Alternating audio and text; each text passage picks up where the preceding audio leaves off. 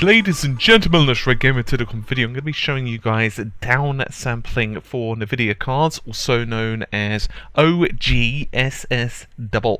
That's Ordered Grid SuperSampling AntiAliasing.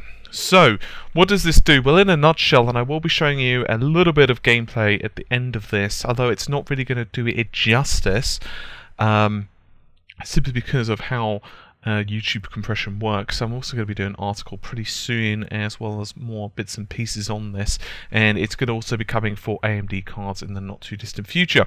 But basically the purpose of this is, let's say for example you have a 1080p display. Well, what you can do with that display is actually force the game to run it in a high resolution that's not supported, but what happens is your GPU will downscale that resolution to fit your particular screen. Now, this basically means you're performing a certain type of super sampling, which is incredible image quality. I will warn you, this is quite taxing for the GPU. I'm using a GTX 780 Ti, or Ti, however you wish to pronounce it.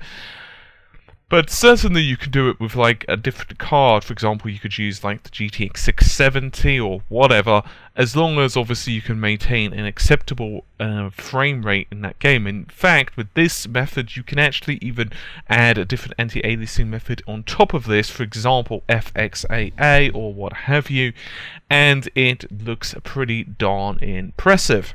So, you'll notice that I've launched Nvidia control panel. I'm using 332 something. I don't remember the exact number of the driver. Apologies, but you know, there's so many from Nvidia, so it's pretty much the latest that's available as this date. So what does one do to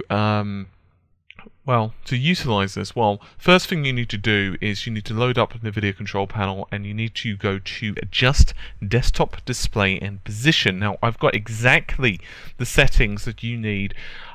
You'll have to do this per screen if you've got dual monitors. I'm only doing it for the first screen. So just make sure you've got these settings. You need aspect ratio, and you need to perform the scaling on the GPU. Don't ask me why it says 1360 is the native resolution of this 1080p display. I have absolutely no idea. And just make sure that override scaling mode set by games and programs is enabled, because otherwise you're going to be having a bit of a problem. Next, go to change resolution. Now, you'll notice that I do indeed have a custom resolution set there. Now, we could set whatever resolutions we like. For example, you could put in a 4K resolution. I'm simply going to be demonstrating with the 1440. You can simply click customize, and that will pop up. You have to make sure enable resolutions not exposed by the display is indeed ticked. Now what we can do, we can actually edit this just simply by clicking that, and you can follow my settings exactly. If you want, for example, 1440, you don't want to really mess with the timings on this. You want to leave everything as default, you know, just leave them as automatic. And as well as refresh rate. Obviously your refresh rate is going to depend on, for example, if you've got 120 Hz display, you know, just be warned, obviously you're going to be impacted with the extra performance loss associated with this higher pixel quality. So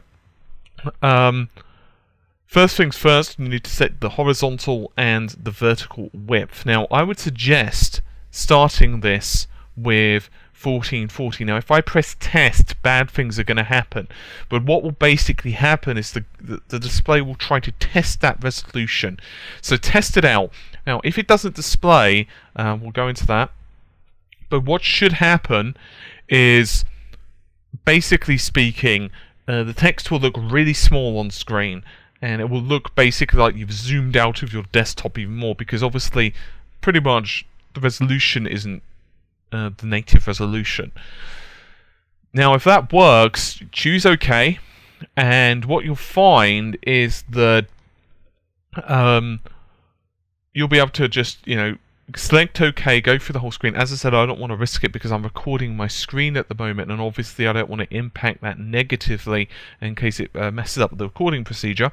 But after you've done that, if it goes well, what you're free to then do is to basically keep creating custom resolutions. For example, you could have, oh, I don't know, I'm just making this up, like 3600 by 2025 or whatever. You can just create the custom resolutions however you would like. Just make sure, obviously, they fit into the aspect ratio that you need. Now, there are a couple of caveats that I do want to go into. I'm using Windows 8. Actually, technically, I'm using 8.1. Some people have issues with this with Windows 8. I don't know why. Maybe it's the driver version. I personally am absolutely fine with this, with my Windows 8.1, and as I said, Nvidia's free 2 drivers. Similarly, some people have reported issues regarding if they're doing this with mobile displays. So, for example, laptops. I don't have one to test it on. I don't have a laptop with Nvidia GPU to test this on. Personally, can't comment. Some people have issues, some people don't. But anyway, if basically you get a blank screen when you try your custom resolution and it doesn't work, the best thing you can do is simply the best thing you can really try is to maybe just press escape and maybe try a different custom resolution. For example, maybe different frequency or different refresh rate rather, maybe try a different horizontal resolution and just keep trying a couple out. Obviously, I can't fault test everyone. If someone's having a particular issue, you could message me on Facebook. That's facebook.com/RedGamingTech, or maybe leave a comment on the video. But I don't typically respond to comments simply because we have so many of them. I will try to, however.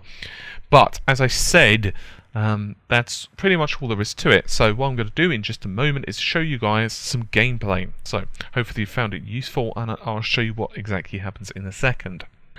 Okay, so we're into Crisis 3. I don't know why I loaded Crisis, but I suppose it's just as good as any. So in here we have 2560 by 1440. That's a custom resolution. Now, I could go higher, but I'm just using this as an example.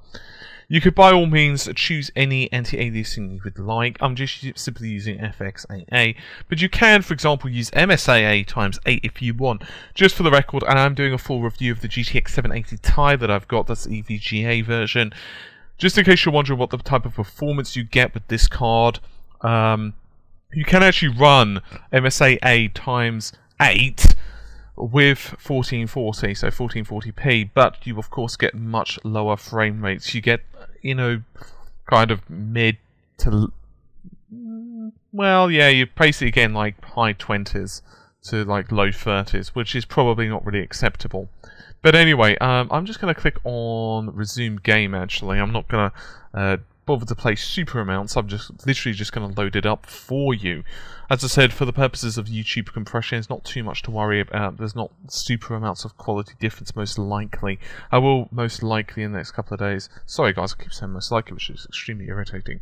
I will be also doing a full article on this as well, so you can check that out on Red Gaming Tech in the next couple of days, which will include some super high quality screenshots. What this does do though, oh actually, welcome to the jungle level, simply because I've been doing so much bloody frame rate testing. Now, in Crisis, at least, oh balls, I'm already getting shot to shit. I'm not going to be playing for too long. I'm just going to show you the guys you know, how it looks and all. So as it turns out, yeah, you actually get a pretty decent frame rate. As for performance, what type of performance can you be thinking this is going to be? Well, it's basically going to be a one-to-one performance. So primarily speaking, let's assume that you're running oh, I don't know the resolution I am. It's going to pretty much be like you're running at that resolution natively. So in effect, if your card, I love how things are just randomly falling on my head. In effect, if your card scores well at like high resolutions, you'll be okay. If, for example, if you're playing on something that is not particularly taxing, I'll use like BioShock Infinite as a pretty great example, particularly if you don't have like depth of field and that type of thing enabled. Then you're definitely going to be able to run this. you know, a pretty decent resolution. I'll just play for a few more seconds and then I'm going to call the video, because I think most of you will get an idea now of exactly what to do with this. I personally think this is a really cool little method, particularly as some games on PC have pretty sucky anti-aliasing. It also works with like older games as well. I do understand that some people... I'm just letting myself get shot to absolute buggery here, which isn't really ideal. Sweet. Well, I didn't like the train anyway. Perhaps it's the British Rail.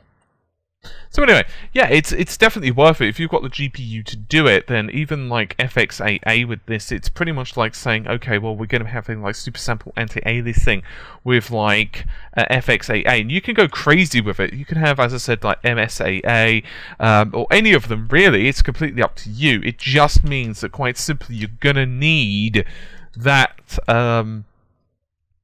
GPU to handle it.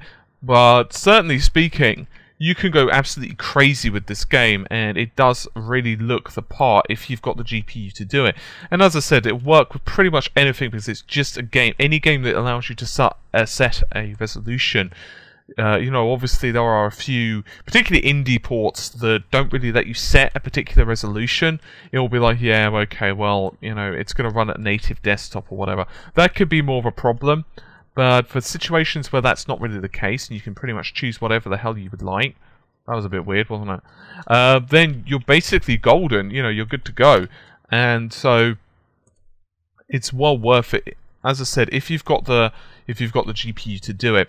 So what else will be? Well, in the next day, it was supposed to be today, guys. To be honest, the GTX 780 Ti review, but unfortunately, I've just been really busy doing a bunch of stuff, and I felt absolutely crap when I came back from the gym today, to be honest. I'm on a bit of a calorie deficit at the moment, because basically I just went for a bulking season.